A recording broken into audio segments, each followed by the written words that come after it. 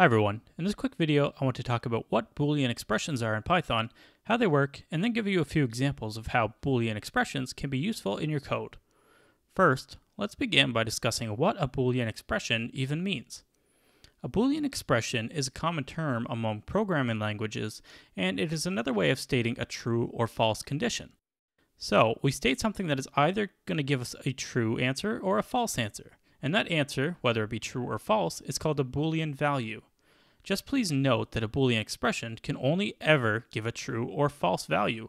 There are no other possible answers to a Boolean expression. So, now that we have a rough understanding of what a Boolean expression looks like in Python programming languages, how do we enter one and how do they work?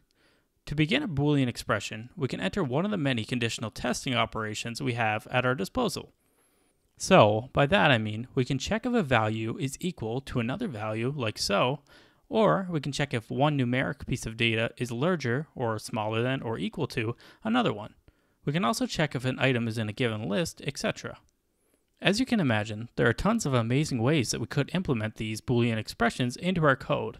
And even if you haven't started programming much yet, you will quickly learn that simple true or false conditional testing is quick, easy, and extremely useful in many programming languages. Let's perform a quick example using a Boolean expression so that you can see how they work. So, let's say you are developing a program for a veterinarian that wanted to see what pet someone has, identify the pet's name, and tell the vet what time the person's appointment is at. So, let's just create two simple lists representing two clients. Now we can start an if statement.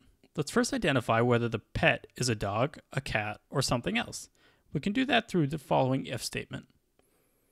If the string dog appears anywhere on the list, then this Boolean expression will be true, and the piece of code nested under this Boolean expression will become activated. However, if the person doesn't have a dog, then Python will skip this nested piece of code and move on to the next line. Therefore, after checking the animal's type, we can simply tell the vet what the pet's name is and what time their appointment is at. Now, we can perform this action for the two clients and print to the vet essentially their schedule for the day.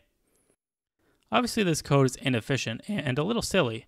However, it should give you an idea of one of the many ways that Boolean expressions can be used and how they operate in Python. Thank you for checking out this video, and I hope it helped you better understand how Boolean expressions work in Python. If you enjoyed, please like and subscribe to support the channel.